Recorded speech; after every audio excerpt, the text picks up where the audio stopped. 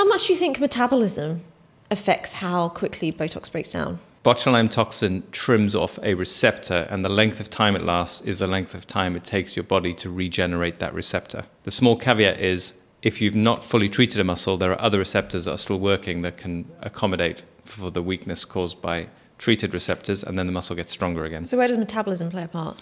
It's the rate of being able to grow a new receptor. But the actual active botulinum toxin is gone out of your system like quite quickly, within like a day or two. There's none, even though you have the effect that might last 4 months, the botulinum toxin is not active for 4 months. It's like having a haircut. Sure. So if I gave you a skinhead, you'd have no hair. It would come back within 4 months.